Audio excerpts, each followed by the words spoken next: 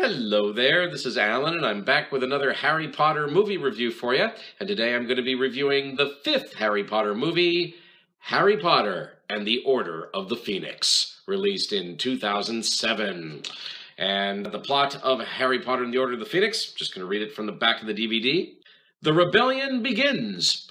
Lord Voldemort has returned, but the Ministry of Magic is doing everything it can to keep the wizarding world from knowing the truth, including appointing Ministry official Dolores Umbridge as the new Defense Against the Dark Arts professor at Hogwarts. When Umbridge refuses to teach practical defensive magic, Ron and Hermione convince Harry to secretly train a select group of students for the wizarding war that lies ahead. A terrifying showdown between good and evil awaits in this enthralling film version of the fifth novel in J.K. Rowling's Harry Potter series. Prepare for battle. And that's basically the plot of Harry Potter and the Order of the Phoenix. Well, I tell you, Harry Potter and the Order of the Phoenix, this is a Harry Potter movie that really doesn't get all that much love. Some people just don't care for it whatsoever. The fact that it's the fifth movie in the series, meaning we're not quite at the end yet, and yet we've had 4 films prior, and yet when Harry Potter and the Order of the Phoenix ends, Harry's still not at that final battle with Voldemort just yet. Some people just didn't care for Order of the Phoenix. Some people said it just felt like an installment. I say hogwash. I think Order of the Phoenix is a very good Harry Potter movie. I don't know if it was ever destined to be the best Harry Potter movie of the bunch, just like I don't think the original book that J.K. Rowling wrote was ever meant to be the best book in the Harry Potter series, because it is the 5th chapter out of 7, with 2 more chapters left to go. But for what it is, it's a very good entry in the Harry Potter film franchise, and this is a Harry Potter film that definitely deserves more love than it actually gets. This is basically the movie where Harry Potter and company, but Harry especially, enter their rebellious teen years. But Harry is really getting rebellious now, and he's got a very hot temper. He gets angry very easily. He gets annoyed very easily. But then again, he's got, Voldemort who's tracking him, and he's got Voldemort on the mind. And so Harry's going through a lot in Order of the Phoenix, so it doesn't surprise me that he's a very rebellious Harry in this particular chapter of the story.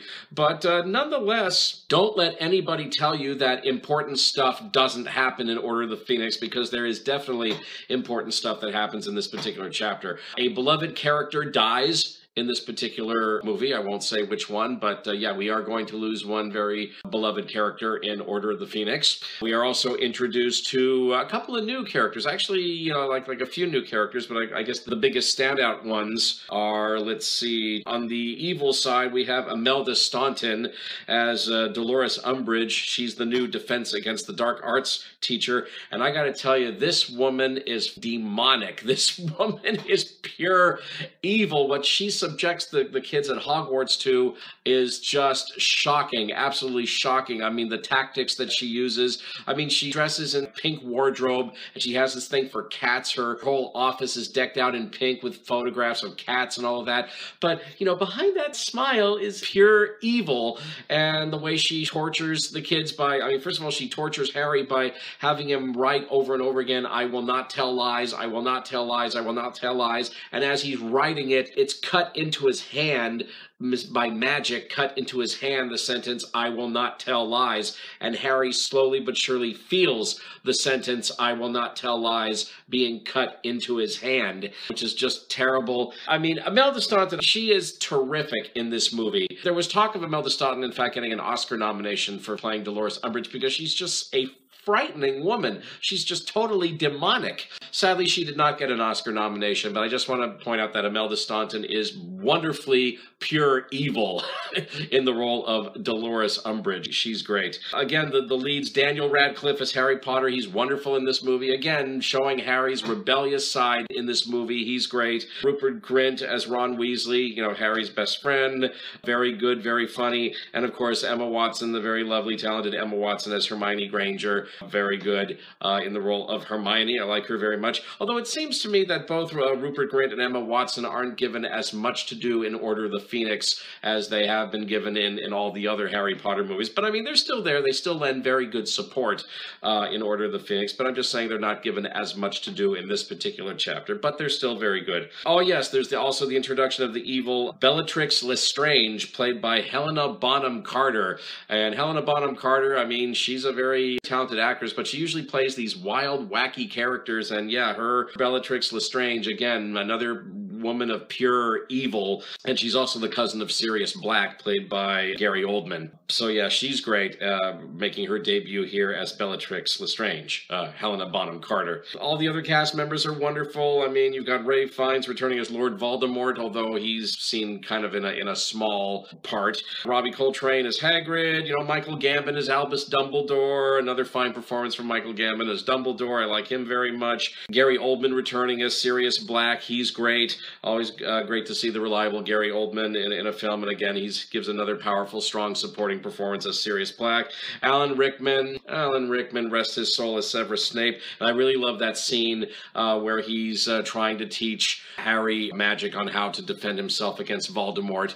And there's a couple of really intense scenes between Harry and Snape. I like those very much. Maggie Smith, Professor McGonagall, even though she's not given too much to do, she's quite good. The whole cast is really good. Wikipedia is not telling me the name of the actress who plays Luna Lovegood. But anyway, the young actress who plays Luna Lovegood, she's a new student at Hogwarts, and she's got blonde hair, and she has this very far-off look in her eyes, and the way she talks. She's quite wonderful. Lots of great visual effects in this movie. Lots of great drama happens in this story. They put Harry in a courtroom scene towards the beginning of the film.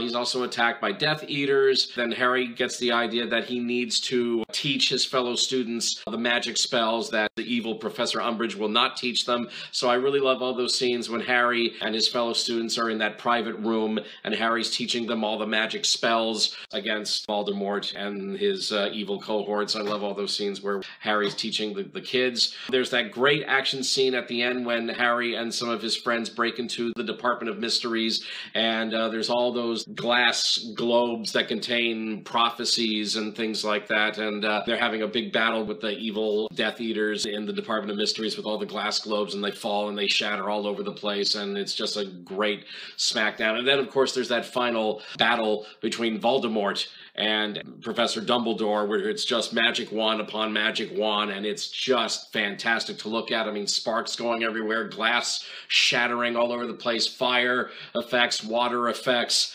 It's a really great final battle there. I also want to give credit to the director David Yates, who from this point on, he's going to be the director for the Harry Potter series straight to the end of the series. So he is directing the final 4 films in the Harry Potter series, and I thought David Yates really did a good job directing Harry Potter and the Order of the Phoenix. I really enjoy Harry Potter and the Order of the Phoenix, but I think this is a very good, very solid entry in the Harry Potter series. Don't let anybody tell you that important stuff does not happen in Order of the Phoenix, because important stuff most definitely happens.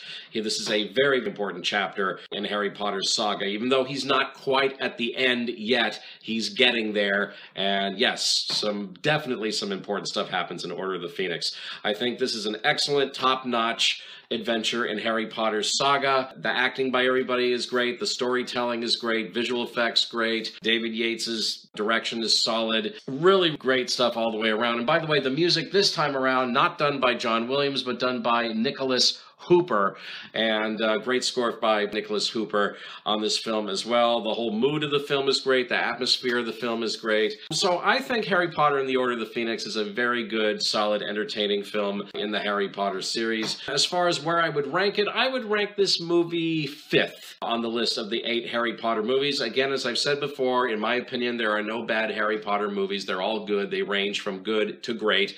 This one is very good. I won't say it's the best in the Harry Potter film series, but it's certainly not the worst. It's very good, and I think Order of the Phoenix definitely deserves a lot more love than it gets. So yeah, thumbs up all the way from me for Harry Potter and the Order of the Phoenix. I like it very much, and a much better Harry Potter movie than people have been led to believe. So there you go.